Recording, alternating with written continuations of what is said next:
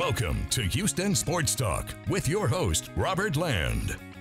Thanks for checking into the best Houston sports podcast, and happy holiday week to everybody out there celebrating. And it's back for his weekly visit, our NFL and fantasy football expert, Andy Rioux. And he's always full of stuffing with great NFL stuff for us every week. And he's covered fantasy for nearly 20 years.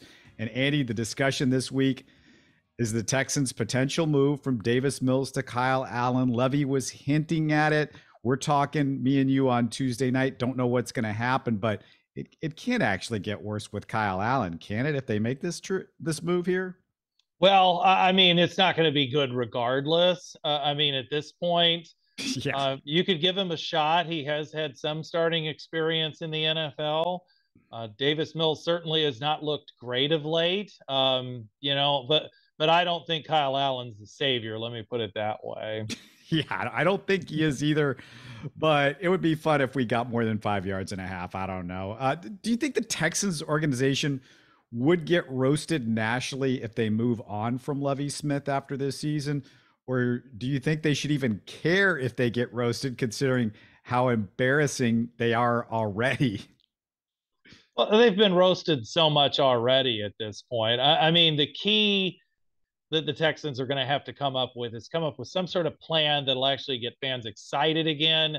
They're still a ways away, obviously, right now, even a few more good drafts. They're still a ways away from even thinking about being in playoff contention. But, it certainly would be exciting if they get a new quarterback and then maybe bring back former franchise legend DeMeco Ryans as head coach. He's done a great job as a defensive coordinator in San Francisco. And as we've seen in recent years, the coaching tree of Kyle Shanahan is producing some pretty good results elsewhere, including with Miami, who the Texans are going to be squaring off with this week, of course.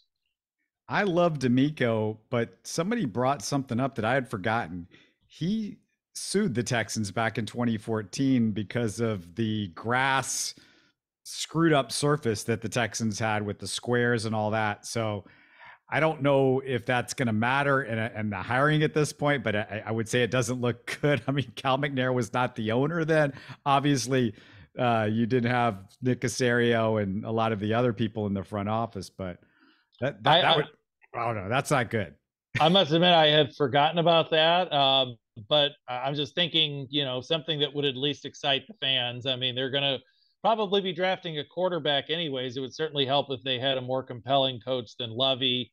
Lovie's a good guy by all accounts, but football's a results-driven business, and there's been really no progress from the Texans. And even if you want to go back to his job at the University of Illinois, Brett Bielema has put Illinois in a much better position this year in terms of coaching. So it's been a while since Lovie had those great days in Chicago.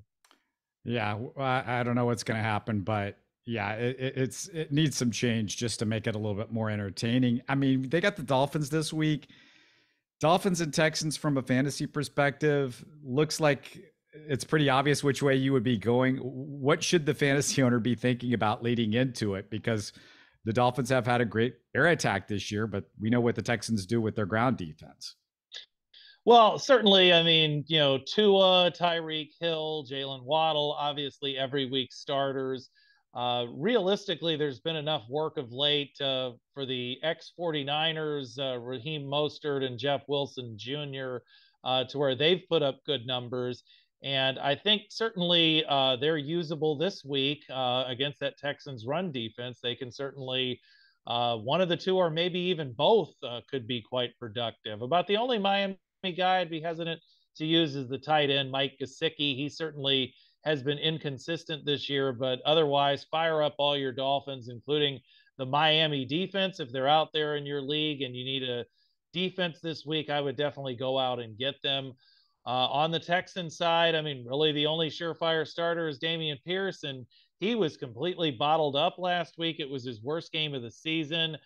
He has not scored a rushing touchdown since week 5. He did have a receiving touchdown late in the game against the Titans. But with the volume he gets, you certainly have to keep him in the lineup. He's certainly capable of breaking one long run that can, make his week in terms of fantasy and all that. But The rest of the Texans, I mean, mid-level, performances from Nico Collins. Brandon Cooks did look somewhat decent, but such a limited passing game right now. I mean, maybe if they did go to Kyle Allen, it could help Collins and Cooks, but at this point, Pierce is the only Texan I would have in any of my lineups.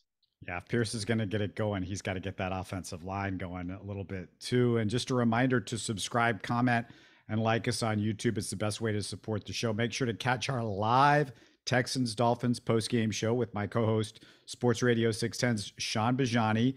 If you don't catch it live, you can always check it out a little bit later on. But what I think you're really going to want to listen to is our last show with NFL draft expert Joe DeLeon, who broke down the major quarterback prospects in the draft.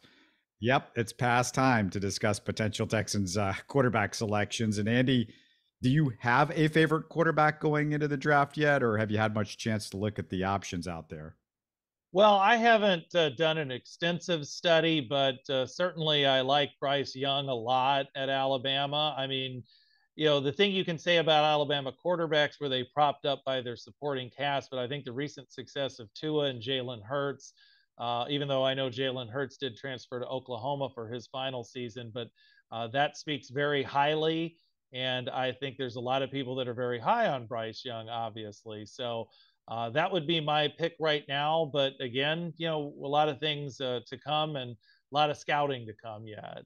Absolutely. And Bryce Young not filled with all of the skilled position guys that we've seen from Bama quarterbacks in the past, like Tua and, Jalen Hurts. But let's get to the marquee matchups, and we can start with Giants and Cowboys on Turkey Day. We don't always get these quality matchups on Thanksgiving, but this one should be a good one. Giants got upset by the suddenly hot Lions, and the Cowboys coming off that massive blowout of the Vikings.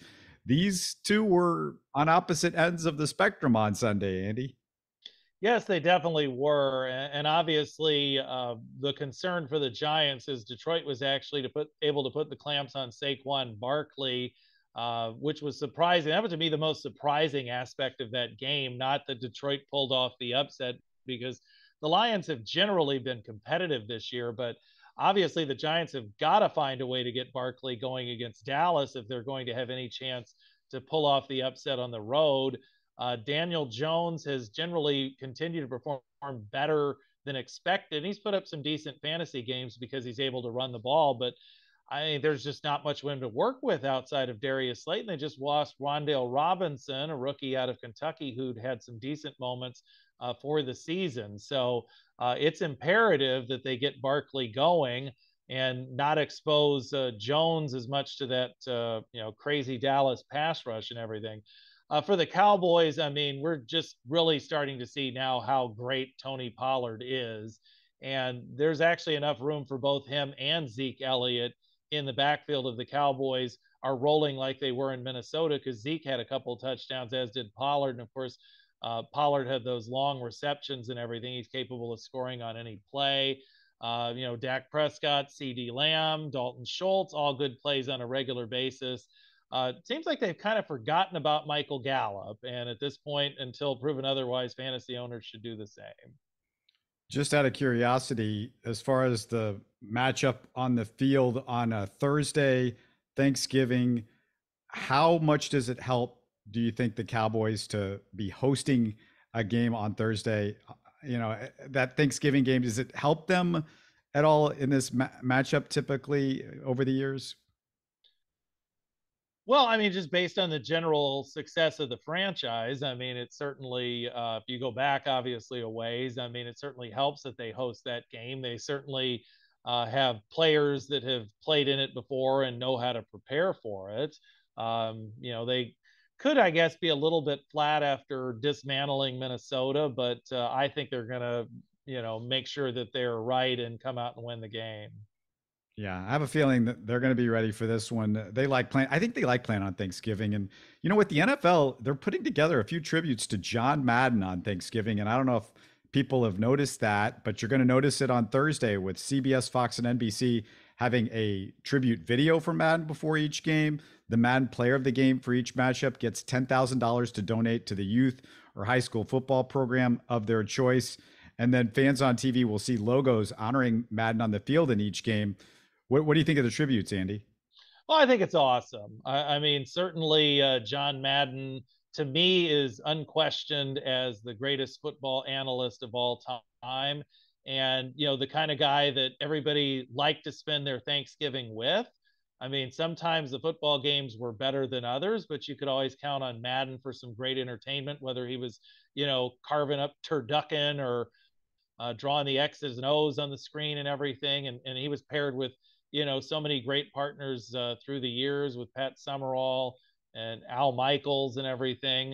He actually, in his early years, also worked with some other great announcers, such as Dick Stockton, not necessarily on the Thanksgiving Day games, but yeah, I mean, it's going to be a very fitting tribute. I think that the NFL has certainly done a lot to make sure that he's honored in a very proper way. Yeah, the tackle comes around here, and then it's a boom, and then it's a boom. Oh, yeah, I'm trying to do a little band, but not very good. And another strong Thanksgiving game, though, Andy. Patriots at the Vikings. Will Kirk Cousin be under siege again? Rough week for him against the Patriots, or rough week last week for him. And then the Patriots, they're no joke. No, it's going to be another challenge for Kirk Cousins, and it's well documented that he doesn't necessarily have the greatest record in primetime games. So, Minnesota also doesn't have to travel, so that does help. New England's going to be making the trip, and they had kind of an emotional win against the Jets, but it's also one of those where Bill Belichick usually is able to guard against the letdown with his team. I definitely think the Vikings are going to be in for a struggle because New England certainly knows how to play defense, and the running back duo. Ramondre Stevenson had been doing very well, and I think he's still a viable fantasy starter, but his ceiling has been lowered with Damian Harris also showing well again. And I think that New England will use both of those backs to try to keep the Minnesota offense off the field. Those would be the two main Patriots I would be using on offense. You could also use Jacoby Myers, who is their top wide receiver. Pretty much everybody, as usual, that you would start for Minnesota should be started in this game, but ceiling certainly could be a little lower against the Patriots. I mean, I think Minnesota overall probably has more talent, so I wouldn't rule out the Vikings winning this game, but it's going to be a tough one. New England's in the thick of the play, and they need it more than Minnesota does because the Vikings pretty much at this point are going to coast to the North title, even if they, continue on with a slump, which, obviously could have started against the Cowboys. Yeah, it's crazy because you got another two teams with vastly different weeks. The Vikings getting crushed, the Patriots with that emotional punt return touchdown to win the game. And, Andy, I think about Bill Belichick and his preparation in a short week. I feel like he definitely gets the advantage in a short week prep thing for a Thanksgiving Day game. Yeah, definitely. Bengals at the Titans. Will the Bengals have Chase and Mixon? A huge story for both the Bengals and fantasy owners. Yeah, Jamar Chase, there are some rumblings he could be back this week, but as the time we record this, no certainty whatsoever. So that's something to monitor. Joe Mixon, of course, left the game against Pittsburgh. He may or may not be available this week. I mean, it's going to depend on how he progresses through concussion protocol. So in the event that Mixon doesn't go, Samaje Perine did very well in the win over the Steelers for Cincinnati, and he would definitely be somebody to grab in free agency. He seems to be available in a fair amount of leagues. So I would look for Perine to fill the void if Mixon can't go. T. Higgins performed well against the Steelers, and certainly he's a quality start. You could use Tyler Boyd and Hayden Hurst as well. On the Tennessee side of the equation, I wouldn't expect Austin Hooper to duplicate his fine game that he had against Green Bay, but Ryan Tannehill has been getting the passing game going. Traylon Burks, the rookie out of Arkansas, showed well against the Packers.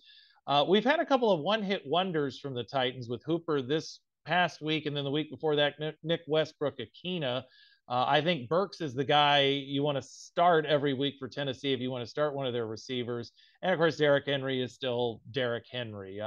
Should be a pretty entertaining game. Those two teams, of course, had a real close battle in the playoffs last year. The Titans would love to exert revenge on the Bengals, but Cincinnati is definitely in a little bit more of a desperate spot than the Titans, who should coast to the South title. Of course, Cincinnati behind Baltimore in the North, and then in a jumbled mess in the wild card race. So the Bengals definitely need this one. Hard to make any predictions until we know who's going to play in the game, too. And let's get to the Rams at the Chiefs. Weird to see a team go to Los Angeles to play one week and then host a team from Los Angeles the next week. How does this game look to you, Andy? Well, given the way the Rams look of late, it looks like it's probably going to be another fun day for Kansas City. Matthew Stafford has gone back into concussion protocol for the second time in 3 weeks. He doesn't look likely to go. There's a little bit of clarity in the Los Angeles backfield. They surprisingly waived Darrell Henderson.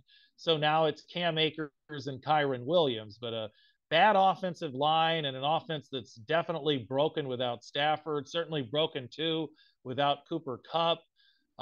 You have Allen Robinson's been a big disappointment. Tyler Higbee's been okay at tight end.